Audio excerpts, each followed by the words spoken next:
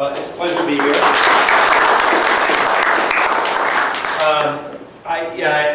I'll take this talk to be somewhat informal, although I have a lot of material. I can stop at any point if you're bored.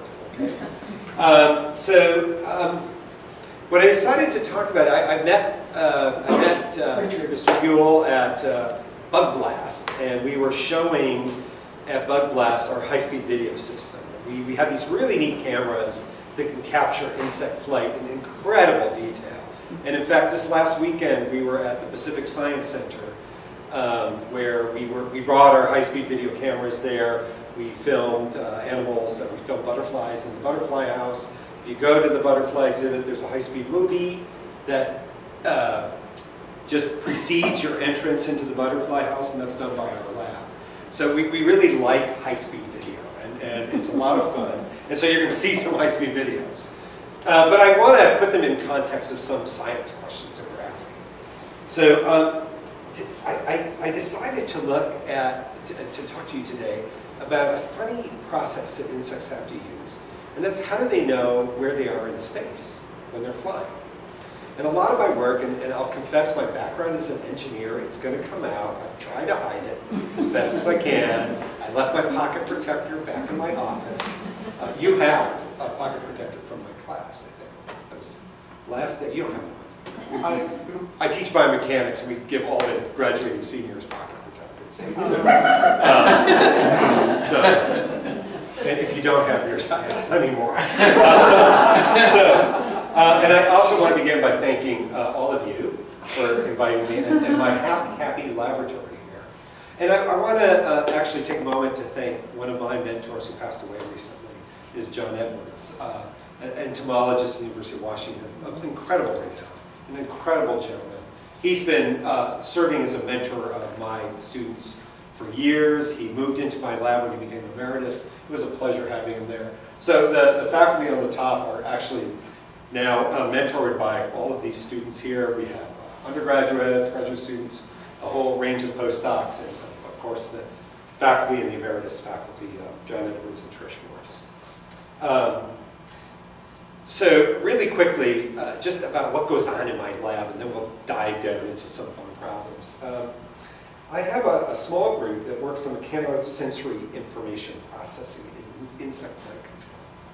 And with a nod to Gary here, we understand how important the visual system is. Yes. And, but you still need to know where you are in space, separate from the visual system. You need to disambiguate some things. And visual systems, as you will learn, are wonderful, and again, nod to Gary, but not the fastest sensory systems in the world. And some insects need to know where they are very quickly, faster than the visual system can provide that information. So we're going to talk about that. And there's a classic example of how insects know it, and it's not known in the Lepidoptera, period, how they do this. So this is the Washington Butterfly Group. I have a lot of open problems for you. I'm not going to answer them because they're open, but I'm going to raise them. And I brought with me a Lepidopteran, particularly a butterfly taxon character. There's a lot of my lab focuses on muscle, and it turns out that the muscles that run the wings of the Lepidoptera behave like human cardiac muscles in terms of how they generate force, in terms of how they're stretch sensitive, and in fact they're forming a model system for human cardiac mechanics. And so we get money from the National Institutes of Health for studying moth muscles. And you know, every time I'm on an airplane, somebody's sitting next to me, and what do you do? I study moth muscles. You know, that's a hard one to justify. But in fact, they do behave like cardiac cells.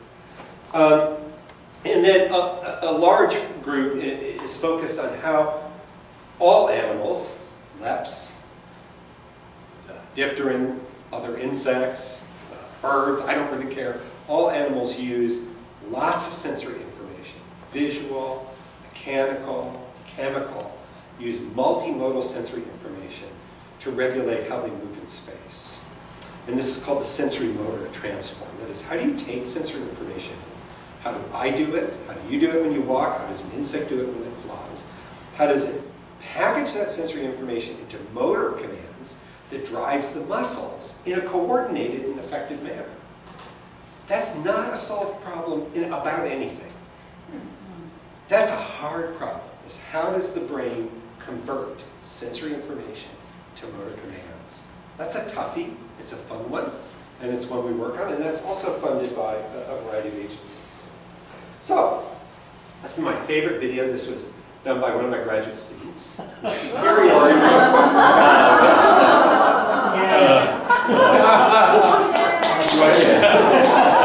So, okay, it was, oh, Nate, I know that. But it does let you know the importance of sensory information. I'm going to play it again. This was on the, this actually made it oddly onto the Jay Leno show as one of the week's greatest films. This was filmed just outside the Kincaid Hall in the medicinal herb garden. Oh, yeah. There's a little pond there, and we have several movies of this, and it looks like we've just done the movie over and over again. It's the, I swear it's the same frog and the same dragonfly. The dragonfly came back to the perch, the frog goes, I'll try again. It was over and over again. This is so wonderful. You got to do mark, release, recapture. Now, one of the things I wanted you to notice is when that frog went off, there was an entire motor program that ensued, and you know, it was all feed forward, right? Just, I've got, you know, it does the whole thing, the tongue, the mouth, the sort of disappointed look. So, it's an interesting problem. This is a film we did in the Butterfly House yeah, this is actually out in the medicinal herb garden. And what I want you to note here is wings are deforming tremendously as these move around. And in this movie here, I have one of our hawk moths flying, and it's hovering in front of a flower. And you'll see some more examples of this in a minute. And our lab has been really interested in how animals control their movement. This is very, very large deformations of the wing, the sort that would bother a Boeing engineer. As you learn, these animals are richly sensed. That is, their entire body is very heavily imbued with sensory structures. I'm going to start going into this in a little more detail. Obviously, these have these fabulous eyes. Now, unlike many of the day-flying labs, these crepuscular or night-flying moths have fairly large eyes and have fairly slow vision, meaning that they are processing a lot more light per year, a lot less light per unit time, and so it's like their shutters are open for a very long time, just like a camera under low light conditions. And that turns out to be a bit of an issue that I'm going to bring up. So part of the lab looks at how the aerodynamic forces generated by wings. I'm actually not going to talk about that today. It's fun, it's exciting, but it's really just engineering. And I can assure you there's a lot of interest in this on the part of the Air Force, part of this whole area of what we call micro-air vehicles and things. And I decided to talk about the other side, not the mechanics of flight side, but the sensory side. But I need the two together to explain why this is an issue. So let me just go over some aspects of this particular animal. I have an example of it here. This is Manduca sexta. This is the hawk moth, tobacco hornworm.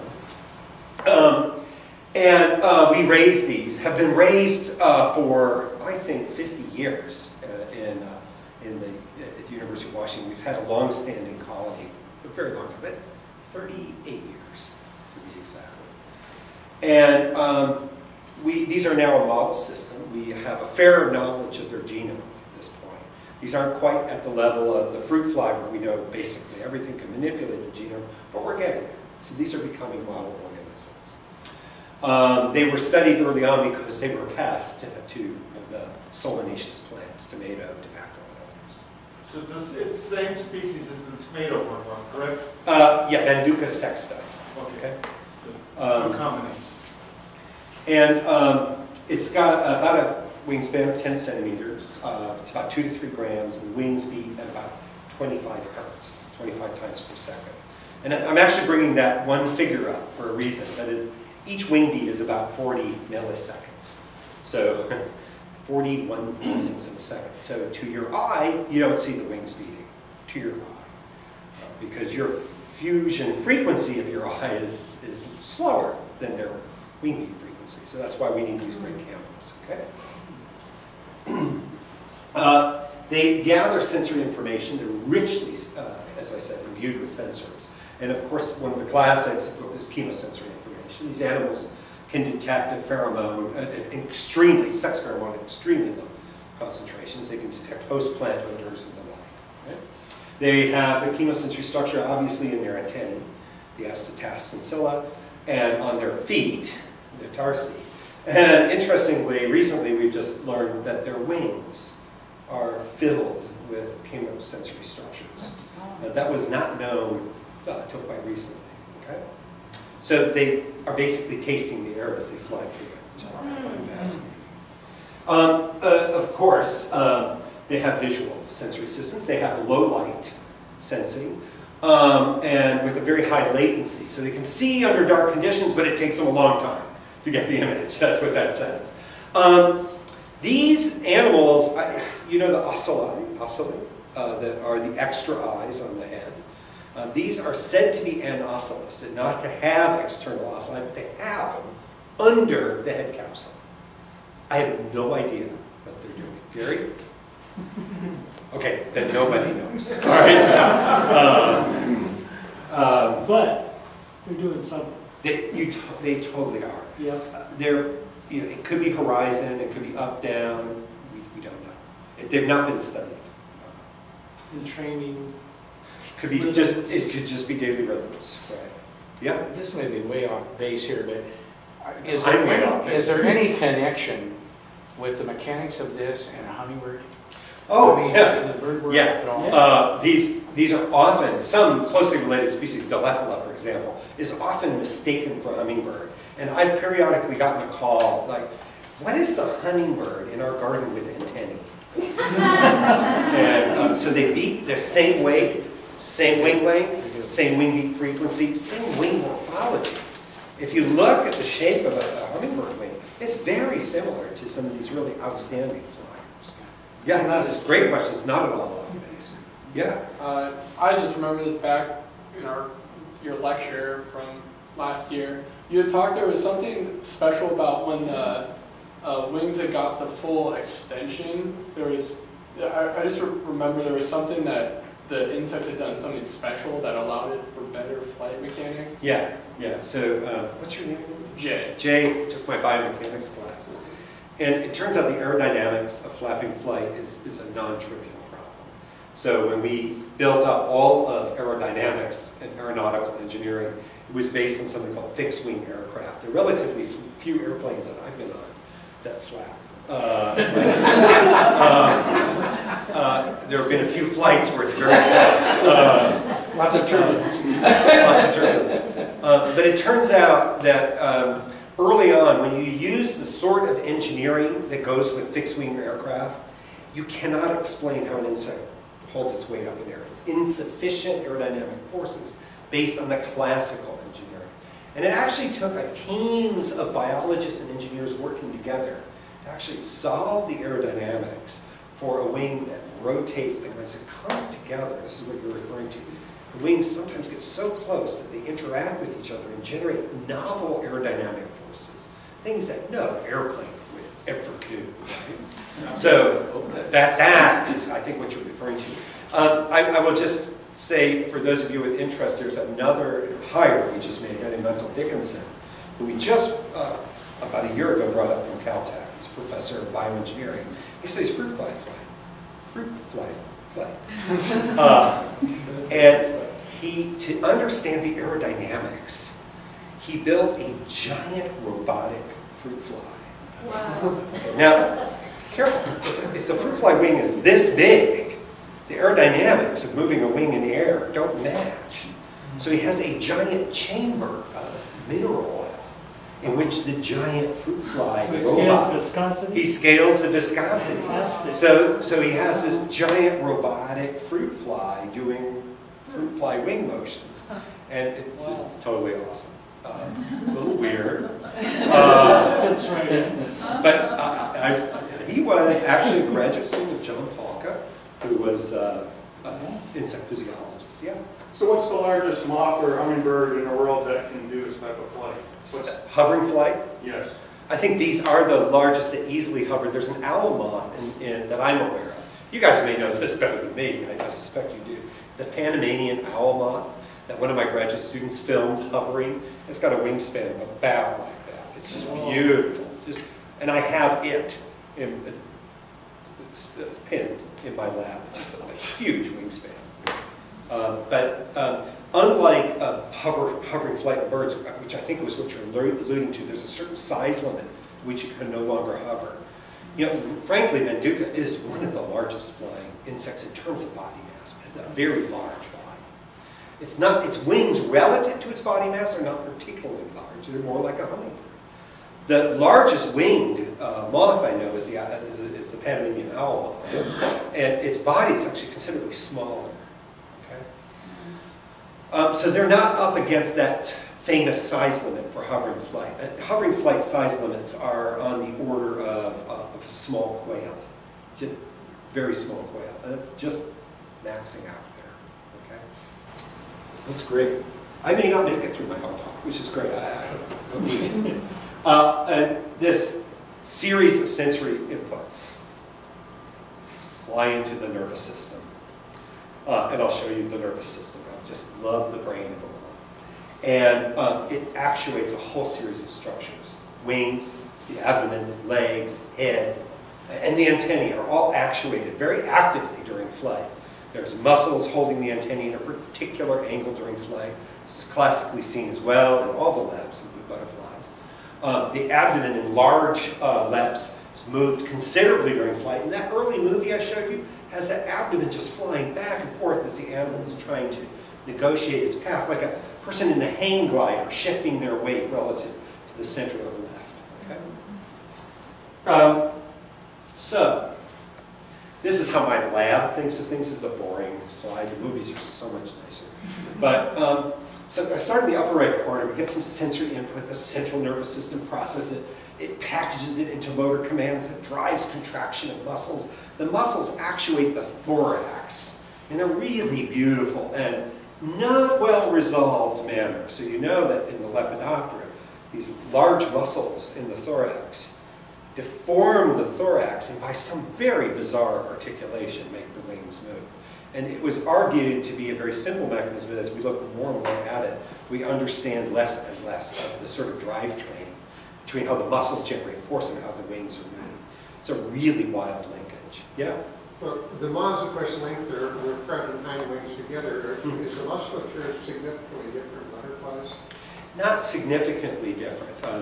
Both of them have these large thoracic dorsal longitudinal muscles that run fore and aft, and then two sets of dorsal ventral muscles. I think, you know, I don't know butterflies as well as you do, and I have never studied their musculature. I've only looked at moths.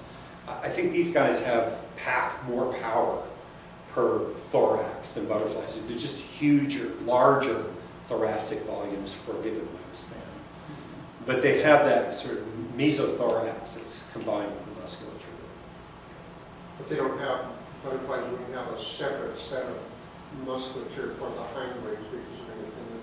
No, and in fact there's some independence of the hind wings in these. We certainly see them, not like a dragonfly, which yeah, right. Separately, but there is some independence. And we also see wing stroke to wing stroke changes in the splay of the pair of wings. They're not rigidly locked, and they can sort of spread them like sails a little bit and change their tensioning.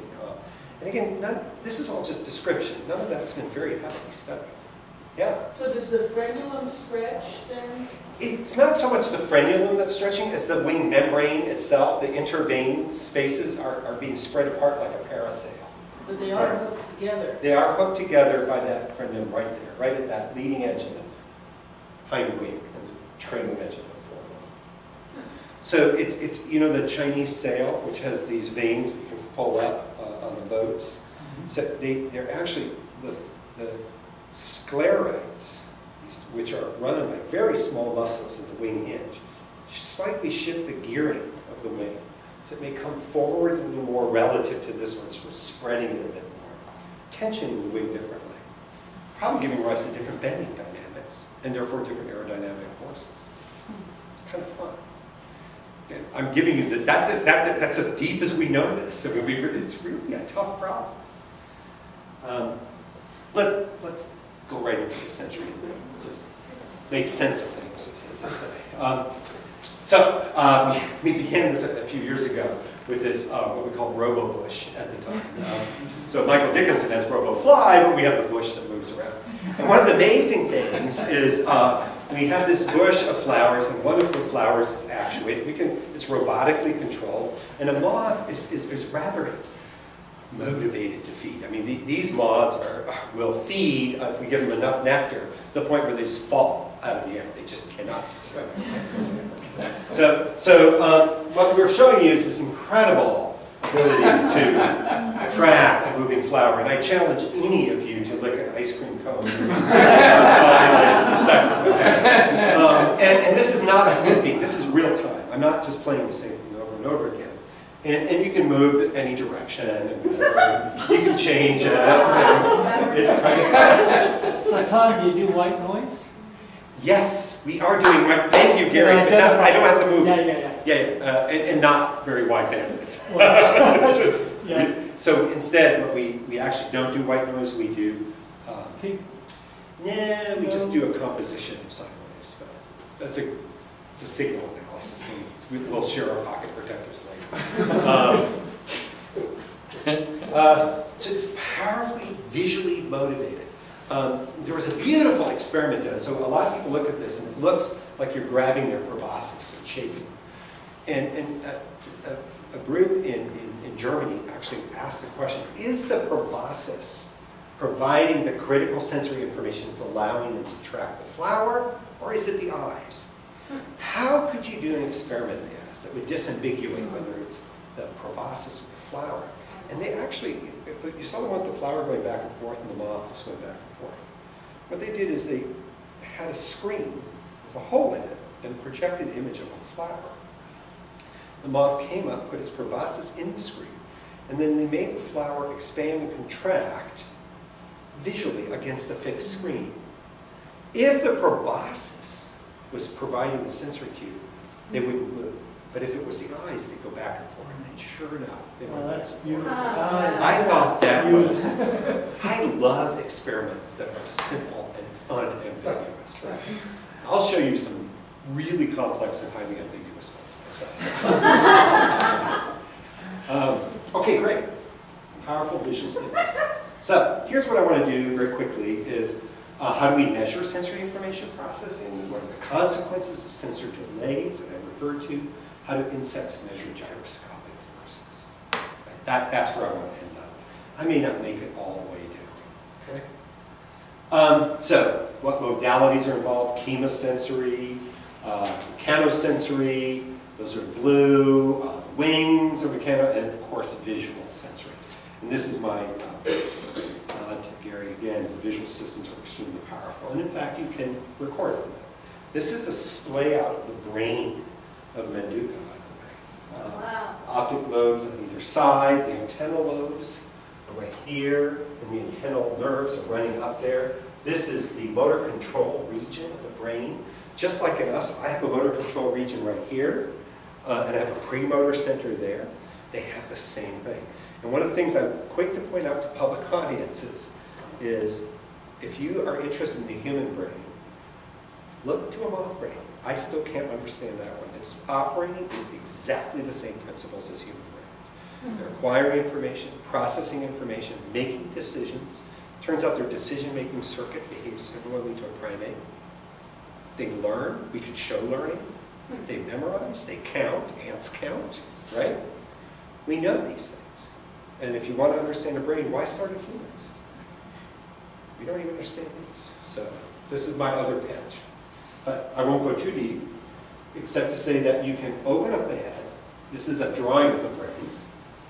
There's a particular region here. It's called the lobular plane of the brain. So these three regions are associated with visual image processing, just like in our brain. And in fact, it's a remarkably similar circuit, disturbingly similar circuit, for how motion is detected in our brains, primate brains, bee brains, moth brains. Just the solution was found early on, and it's been used over and over and over again in evolution.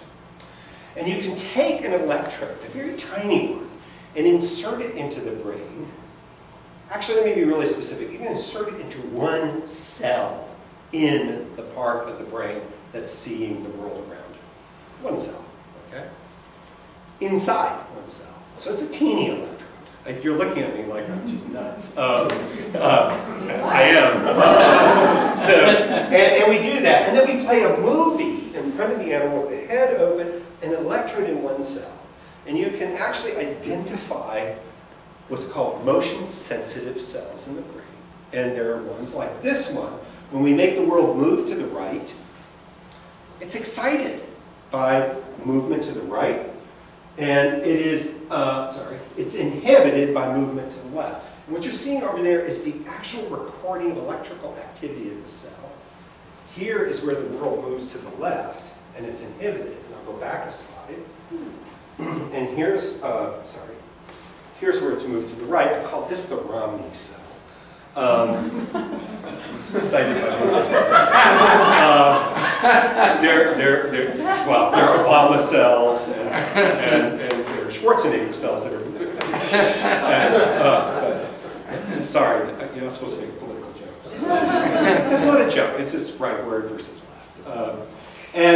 What I want to point out is, and this is where the confusion started, is these are optimized for detecting motion under low light. These are moths, not day-flying nymphalids or whatever. These are night-flying or crepuscular flying animals. And because of that, it takes their nervous system a little bit of time to gather sufficient information to know the world has moved. Right? And that little bit of time turns out to be about 100 to 200 milliseconds. There's a little bit of delay between the time the motion starts and the actual time that the cell sees it. And to all of us, what's 100 milliseconds? It's a tenth of a second. Big deal. But if you're a wing beat, it's about 40 milliseconds. Let's say it's 120, and I'm being conservative. You've gone 3 steps before your visual system knows you've moved. So, 100 to 200 millisecond latency. Is that a problem? So I had this postdoc, Ty Hedrick, who was this brainiac from the planet Encephalon. And he developed a computer program. I'm just going to tell it to you. I'm not going to show you the code or the equations. Right? And the way it worked is, he said, I know the aerodynamic forces generated by the wing. I know how wings move. I can specify that wings go like this, wings go like that, and wings go like that, in any combination. And he actually used a computer program to solve the motions of the wing that would let an animal hover. Okay? He actually solved the hardcore engineering, published it. It was beautiful work. I consider it one of the best products out of my lab.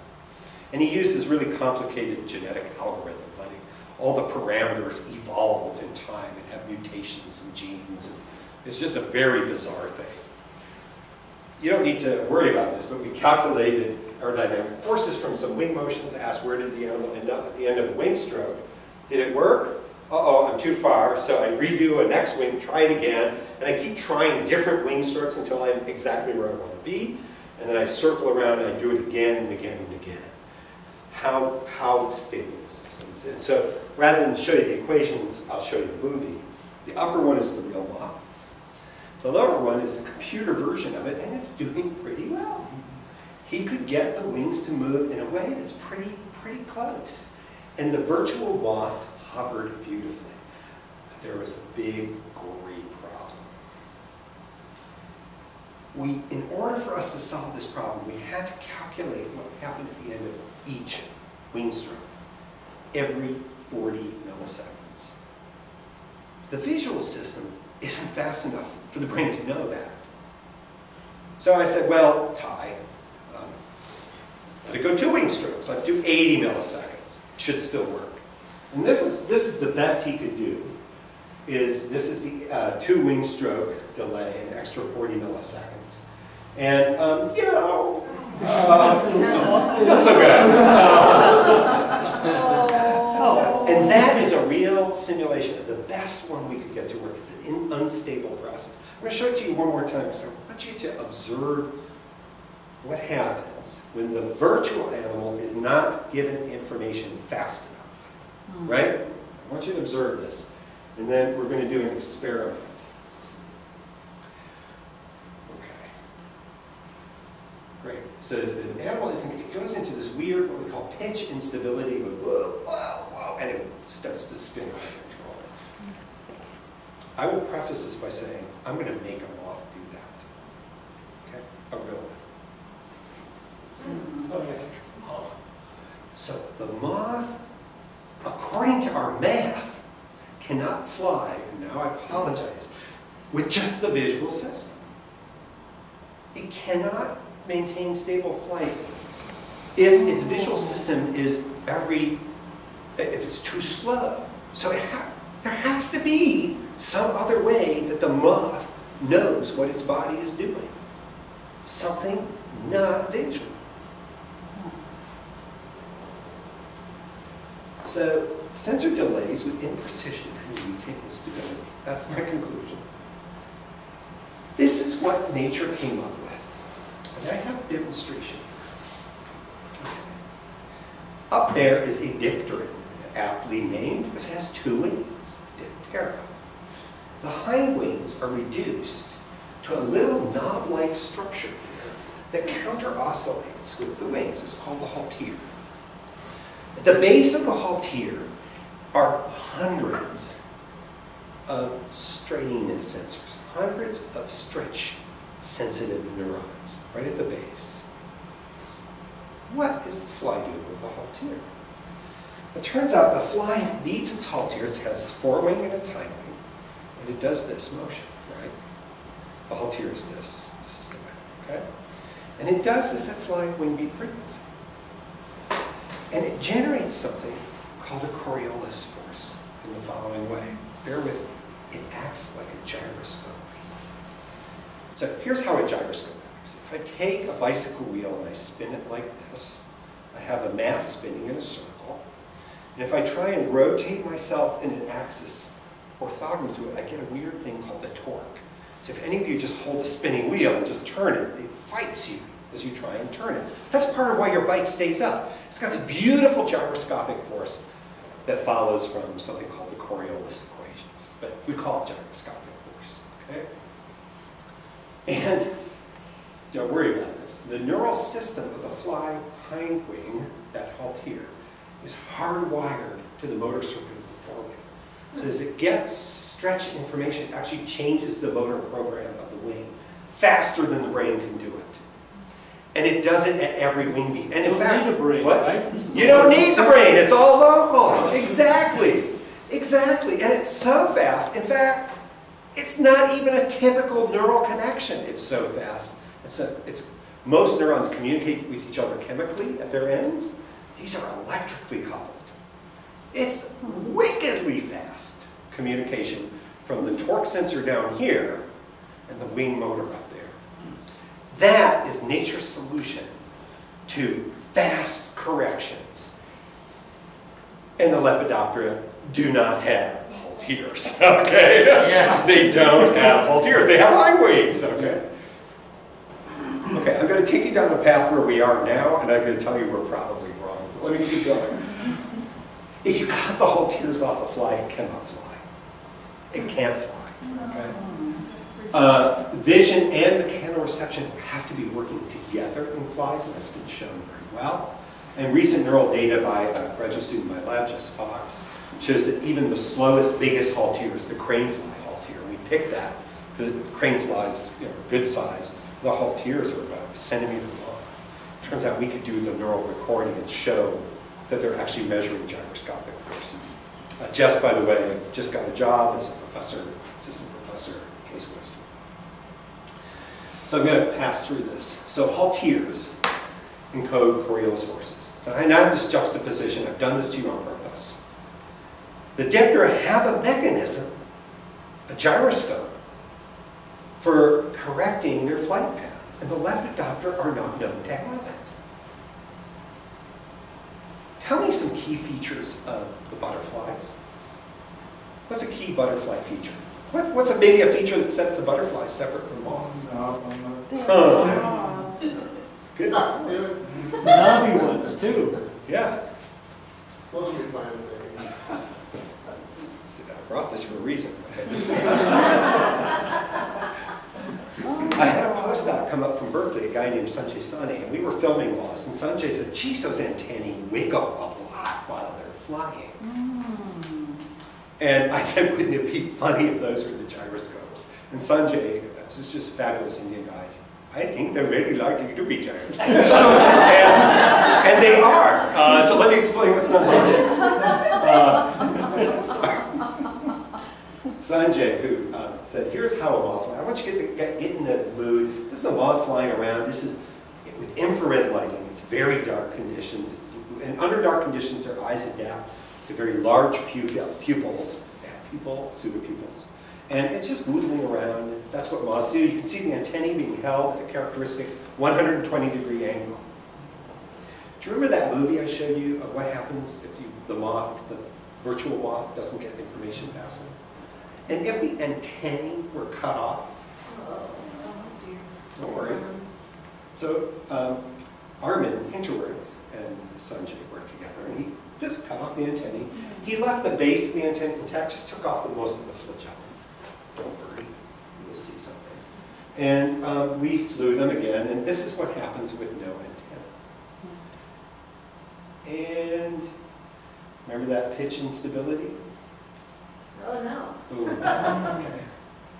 Tom, did you try loading them up so the dynamics was slower instead of faster? Hang tight, we do more Okay. better. So, Armin and Sanjay go, let's glue the antennae back on. So, they went to the greenhouses at UW and got tiny little cactus spines. Okay. Put the little cactus spine inside the antenna that was cut off, the flagella. Those are the flagella we cut off. And he put it back on. And there's the moth with the antennae reattached. Wow. Okay? And no problem. They fly fine. Oh, that's so cute. Okay. So I like that experiment. We've since gone on, this was published in Science. We got a lot of weird press on this. Scientists use crazy glue to show that moths can't fly. That's not exactly what we're trying, but and the reason this works is here's how our Haltier works: is it goes up and down like this, and I'm going to ask somebody to try this. Okay? If you just do this, right? No problem. And when he turns abruptly, you're going to see this go into the weirdest path, and that's a radial torque. Okay? So go ahead and wiggle it, and then just rotate orthogonally. Faster. Fast. Okay, you see all the dynamics that emerge? And that's because as he's going like this, you're going like that, and you end up with these weird accelerations, and the nervous system's picking it up. And at the base, thank you. So good. So, hey, 2012, how'd that do in your hand? And if time permits, I'm going to try and wrap up so you guys can all try this. So you can feel a Coriolis force. This is called a vibrating structural gyroscope. And all the gyroscopes that are in things like your iPhones that measure rotation, and many of the gyroscopes in new devices are exactly the same design. They vibrate instead of constantly spin. Okay? It's called a VSG.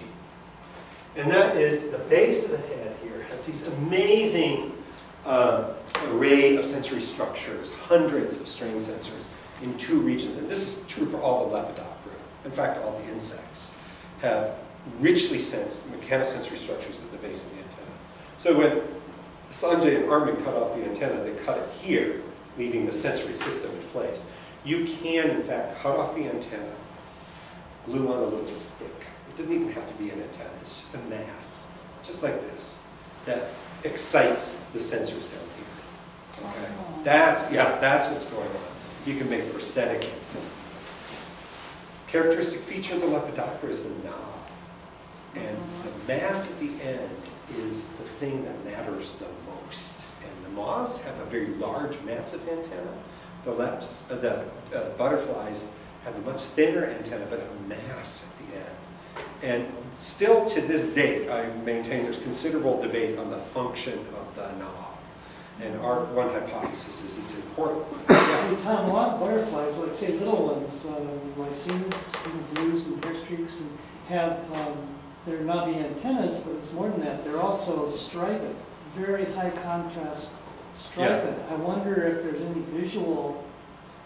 It's certainly possible. Because it's close enough to, yeah. you know, do something. They can be measuring their angle a little bit. Yeah. And skippers have these weird knobs that are kind of elongated and bent. They must get all sorts of weird. And you know how they interact with the aerodynamic forces? Also not known. So as far as I know, the number of people studying antennal function in the labs is 3 in the world. Sanjay Sani in India. I think it's probably going to increase. Our lab, and now 2 other labs that are beginning, it's just coming out now. There's one other thing that our lab discovered, Gary, and that is, and I cut the slides out, but if you put, well, I'll show you what happens. Let me quickly go on. One of the things is that you need both of these sensory modalities to run the world. You need vision. You can't run it just on the gyroscopes, because vision gives you this sort of integrated view of the world. The gyroscope is this sort of perturbation measurement, okay, very abrupt quick forces, right? And we wanted to know, could we build something that lets us tease apart how the brain is figuring out how much is, how it weighs visual information and how it weighs, the moth being bopped around. So we wanted to know if we could make a flight simulator for a moth, and so we did. And if you look, this is an LED arena here, and we're controlling the luminance of these LEDs, okay? Right now that LED is held stable so the moth has a fixed visual reference point as it's rocked back and forth, and we can record from the nervous system the responses of the animal while it's in this, and we can separate out visual and mechanical signals in the mind. That's really nice. And we now have a really cool thing in our lab. Again, if you guys want to see it at some point, let me know. We actually have a giant dome, a clear plastic dome with a data projector on the outside, and the moth is on the inside of the dome. And we project a visual world, and we track the reflexive responses to visual motion. And we actually let the moth fly its own world. Through our tracking, we feed it back into the computer, so the moth can actually play a video game. And we have them now flying in a forest that is virtual. Right? It's a little. So there are reasons why we're doing that. Why would you have an insect play a computer game? The answer is we can ask how the brain is making decisions. That's really where we're going. Is how does the brain decide what to do? How does a nervous system make a decision? And so we can change the nature of the forest, how much fog there is, how visually precise they have their world. Okay. I'm going to skip this because I want to get sort of to the end. But Armin and others in my lab have measured how the animal responds to all those motions. They can respond by changing their wing stroke. They can respond by moving their abdomen. And they do a lot of abdominal motion. Armin, I'll just quickly go through this. Notice that the abdomen moves tremendously as the visual world is going up and down. What he's doing is tracking the abdominal angle. And so the latest paper we just had coming out now is that when people studied insect flight, they said, oh, the wings, that's where all the forces are. And so you just beat your wings, you just change your wing beat, right? And if you just change your wing beat, you'll get a different trajectory. But what we're finding is the whole airframe of the animal is deforming. And it really does it big time in butterflies, right? And it's basically, you just take this big mass and move it around. It's like taking, economy in first class and articulating it. And as you do that, where the lift force centers, you get pitch and up and down pitch motion. It's a unique feature to flying insects, and that is they articulate their whole body as part of the control. And as it turns out, I think they're antennae or gyroscopes. But you know what? The abdomen, the brain knows where its abdomen is. The brain knows how bent it is. So just as the animal has these wiggling antennae, as it flies around, the abdomen is vibrating too. And we're very suspicious that the abdomen is also a gyroscopic sensor. So it's also an actuator and it's a sensor. That's unheard of in synthetic devices. You don't make your airplanes where your wings are telling you what your gyroscopic forces are. You have a separate gyroscope. Your wings are for producing lift. You have a separate engine. You have separate sensors. Biology puts them all together. That's a unique feature. If you, by the way, cut off the antennae, the abdomen doesn't work. Okay? So that's, over here is what they normally do, and when you cut the antennae off, the whole abdominal circuit is busted. And when you glue the antennae back on, you recover the circuit. Yeah? Did you try cutting off one antenna? Yes, and it works fine. They can fly with one. Redundancy. Yeah, I love this. great question. Something else is going on that we don't understand is, so they're flying along and roll goes up, their abdomen goes up, and as it turns out, if you watch them closely, their antennae go up. Yeah, I had the same, what? You know, so the whirl's going up, they flex their body like that. If the whirl goes down, they flex the body like that. And the antennae are actuated under a visual stimulus. And this graduate student, Armin, I hesitate to tell you the experiment, but he said maybe there's a circuit all the way from the abdomen right back up, because he showed that if you cut the antennae off, the abdomen doesn't work. And what he did is he cut the nerve connection between the thorax and the abdomen, and you know, the antennae kept moving just under the normal visual reflex. And he said, well, it's either thoracic or it's all integrated in the head.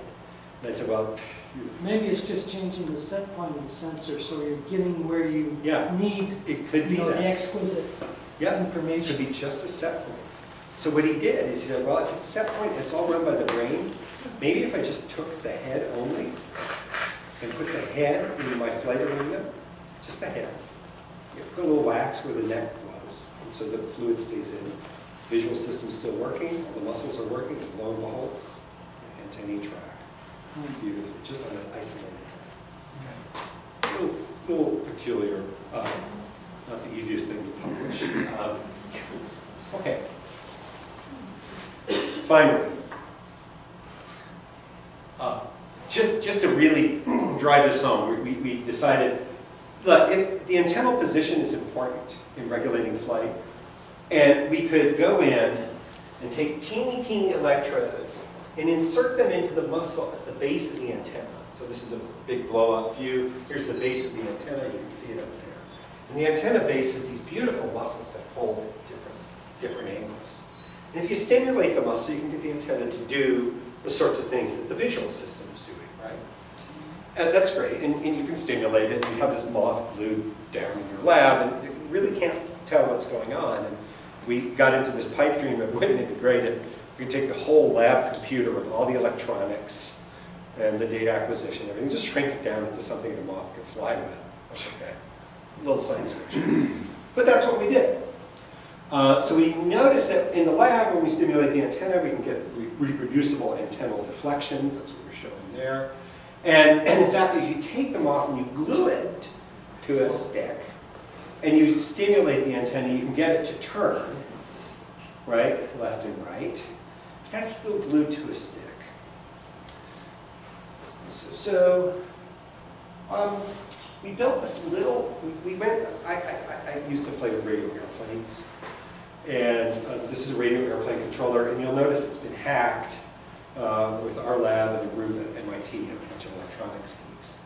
And there's sort of a little radio controller for a little model airplane. And then we built up a little teeny chip. You'll see it, I brought it with me. It's about 200 milligrams, plus 50 milligrams of battery. Okay. It's not very big, but it's got a whole little program chip on it. So it's got a programmable system on the chip, a little mini computer. And it has a little LED So we know when we're sending signals back and forth, we can visualize it. And then we attach that, to the ventral surface of the moth. There's a little harness it wears. And these are the moth's antenna here, and this is the radio antenna there. Okay.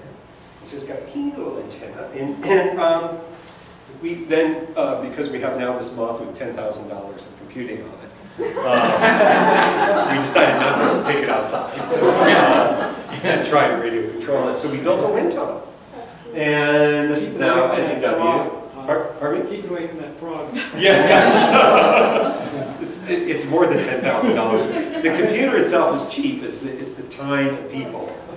It's about a year and a half of development on a big team. And the wind tunnel we can completely control. It's got a ton of high-speed cameras around it. And then we fly the moth in there. And there you see the light go on. We stimulate it. And we're getting our beautiful pitch motion. And you'll see that we can just do it over and over again to get the moth to pitch up. And we can get it to pitch down, too.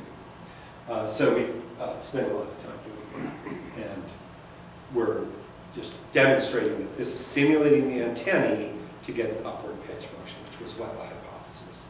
And it's done without hands attached. All right, I'm just going to leave here. This is my last slide. The Diptera evolved these halteres for incredibly accurate flight, for incredible agility. They're very fast wing beat frequencies, very agile flyers. And the idea is that the halteres derived from wings and became gyroscopes. This I find inherently bothersome from a purely evolutionary standpoint. Nothing goes from an aerodynamic structure and then just becomes a gyroscope. It doesn't make sense, actually. Why would it? What are the intermediate forms that would get there? It doesn't make any evolutionary What sense. about all these insects that have 4 wings? Thank you. They fly pretty good. They fly darn well. What I've mapped here, something we're doing now in our lab, is if you take the scales off of the wings of the leps, and you look along the wing bays, they are completely packed with strain sensors that are the same exact type that we find in halteres. Cool. The forewing and the hindwing have approximately, collectively, about 500 strain sensors on these wings. Go to a Boeing engineer and say, what are you going to do with 500 strain sensors on your wings? And they're, duh, ignore 490 something. I mean, they don't do that. They maybe measure tip deflection, and that's about it. And I can tell you, I will tell you for a fact, that if you just held the wings out and the animal was rocked in some direction, it will sense that. The nervous system will know that. We've recorded from these wing nerves. They're about the most sensitive mechanosensors we've ever seen in biology. They're as sensitive and precise as the auditory receptors for sound in owls. Those are the most precise mechanoreceptors. And their dynamics? How fast? We can't wiggle the wing fast enough to find out. Certainly over 500 hertz. They're so fast, so precise, and nobody knows what the strain sensors are doing on wings, what their function is. And every flying insect is richly imbued with these, and their function remains unknown. We suspect that the wings are able to measure aerodynamic forces and also measure the gyroscopic forces of the body. That in fact, it made sense that wings may have reduced to halteres, always had a gyroscopic function. It was never a novelty, it was always there.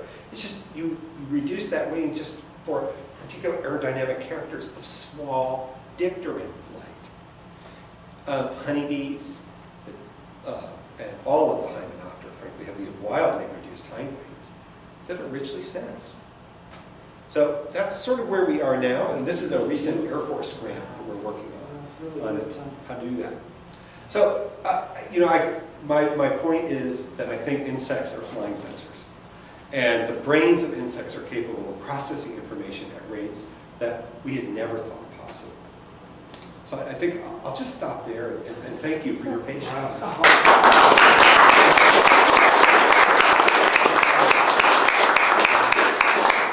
Yeah, you had a question.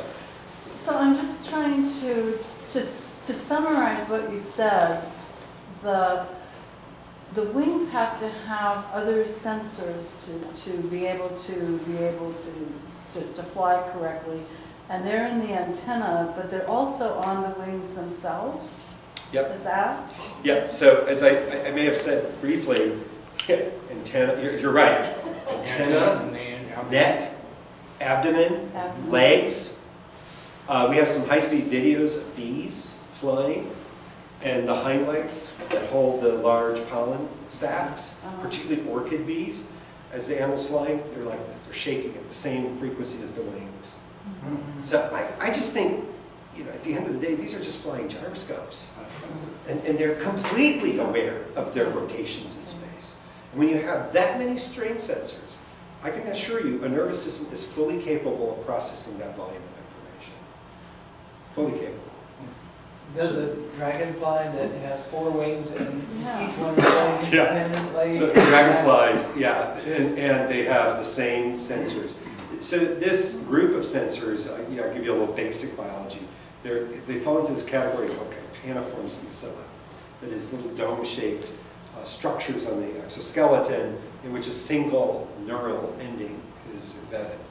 And I didn't bring pictures of it. They're tiny, tiny, tiny structures, a few 100 microns in diameter. And as the skeleton deforms, it wiggles the nerve ending. It turns out that the characteristics of that nerve and the actual molecular machinery that determines the force is called a trip channel. It's a protein that it opens up and excites a nerve. And it's the same one that's in our hair cells in our inner ear. It's the same one we have in our nerve cells. It's a very standard broad class of proteins that have been deployed in biology everywhere to measure forces. It's just a cool problem. Well, then the eyes, then, if I understand this right, then are basically fine-tuning all of these other sensors that are being taken. I think function the eyes themselves. I think I would word it slightly differently. I think there are different temporal dynamics. That the eyes are really great at sort of the large-scale, slower processes, and the mechanosensors are really good for perturbations and stability, and just like an auto-correcting system, right? They're sort of the dumb part of the system, but fast. And the eyes are gathering information about horizon, complexity, objects, looming, edges, color, all of that other critical information. But that takes a longer processing time than you can afford for controlling yourself. I think it's a great question. So we would call it range fractionation in time. That is, the mechanical system is all for fast stuff, the visual system is slower, more complex stuff. Yeah, the visual system has to go through big, long brain, computer stuff. Yep. And this mechanical is just local circuits doing its own thing, and it isn't even required to go to the brain and come back to know what to do. Yeah, it goes right to the central part, just like the equivalent of our spinal cord is there. Yeah? With the olfactory organ in the antenna, does that have any impact at all? Does it do similar to what the eye does? Yeah, olfactory is obviously it's used in odor tracking and tracking plumes and both pheromone plumes and host plant plumes and the like. So it tells it where to go? Yeah, some people argue that the olfactory system is sort of the trigger for everything else. Once you smell X, it sets off a decision to fly upwind, right? So you smell X, you want X, you fly upwind. That's your goal. If you don't smell it, you go into a different motor pattern of searching for the odor. It's called casting. And they sort of fly in this particular pattern. And when they catch the odor, they zoom upwind. So what the chemosensory system is exquisitely sensitive to presence or absence of odor, to some extent the strength, but mostly it's setting off different motor programs, fly upwind or search. And that's how people think of it. In mosquitoes, it's a little different again. We have a woman in my lab studying how mosquitoes find a host, and the hosts release CO2, which is a big signature flight circuit modulator for mosquitoes. They also track temperature. So just like a chemical plume, we have temperature plumes around us. And the antennae have a rich set of temperature sensors. And it turns out when the antennae are moved passively, it lets them detect the temperature more effectively than if they're not vibrated. And they're also auditory. That is, mosquitoes hear through their antennae. Those are auditory organs. You said the insect will find its host plant by flying upwind when it finds the smell. What if it's a calm day and there's no wind? Yeah, so there's never no wind. First of all, there's always sufficient wind.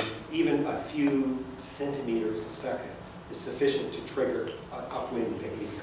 There's also gradients of density of those plumes. And they are visual too. To be clear, getting to a patch of host plants is chemically mediated. Once you're at the patch, it's all visually mediated. That is, they're looking for the flower, and they literally visit flower to flower to flower. Great question. Yeah. You did some experiments with neutralizing these gyroscopes in Drosophila and moths. Have you ever tried doing that with the wings, where you clip the veins or something? Yeah, it's a great question. So I had an undergraduate in my lab. The following is, this is one of these great student brilliant things. Spencer Howell said, you know, I was at the dentist and I had lidocaine in my tooth and it numbed my tooth. What would happen if I put lidocaine in the tooth? And yeah, typical me, that sounds great, let's do it. And he did. And we did, it's hard to say what's going on, and what we end up trying to do is to prove first that the lidocaine is blocking reversibly the sensory information coming from the wing nerves. So we actually had to do this really baroque experiment where you put lidocaine on and we're recording the wing nerve electrically to see if it's doing anything. And we see the signal die off. And just like your tooth, after a while, you metabolize off the lidocaine and the signal comes back on. So Darren is, that's as far as he's gotten. Now we want to just do the injection and watch the flight and do the sham experiment and just inject liquid, just water, basically. Great, it's essentially what you're asking. Why we're interested in the lidocaine is it's reversible.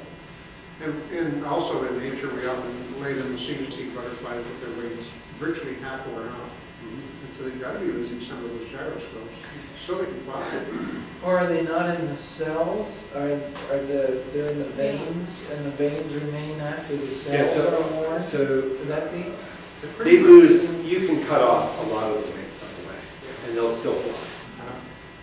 So this is the trick. To show, this is a thorn in our lab. To show that if you remove structure X, the animal still flies. It's not a statement that structure X isn't important. It's a statement that your measure of flight under those conditions, you did not see a difference. But under a challenge condition, you might. So one of the things that there's a person who studies cabbage whites in North Carolina, Joel Kingsolver, it's a great biologist. He did a much hairier experiment where he's wondering to what extent is the sort of dynamics of the wing really important for survivorship. So flight is related to survivorship, obviously.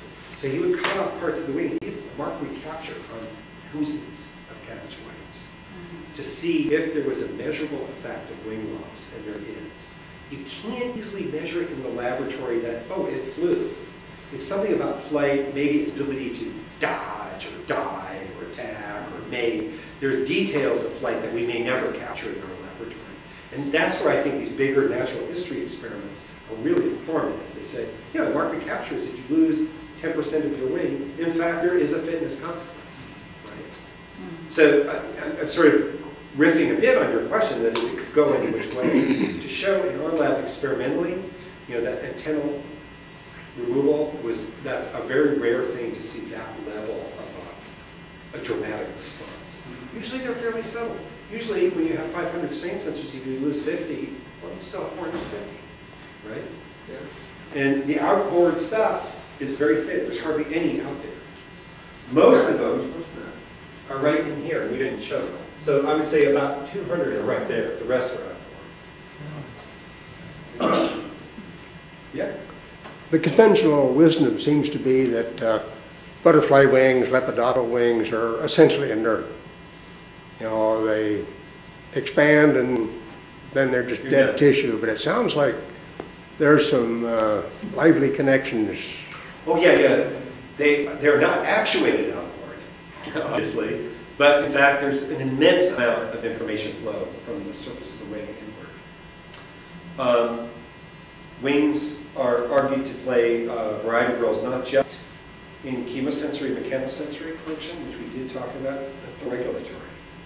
That is, there is hemolymph flow a little bit in and out. The positioning of the wings are important in terms of how they direct solar radiation to the thorax. So they're very, very actively involved, although they're very live. They're not dead. They're quite alive. A lot of butterflies sit and bask, early morning, they'll sit and bask in the sun, so obviously those wings are picking up heat and probably transmitting that to the main part of the body as well. Yeah. One of the arguments for the evolution of wings in insects was in fact that they were associated with, initially, a thermoregulatory function. And then they later subsumed an aerodynamic function. That's since been debunked, but I just love it because it made sense to me. Like a lot of theories. And it was also done by a good friend of mine. I thought it was a great idea. It was written by Stephen Jay Gould. It was science. It was all right, and it turned out not to be right. But and John Edwards, by the way, was one of its greater detractors. And Joel and John were good friends. Yeah. Well, thank you very much. Thank you, guys. No, Appreciate it.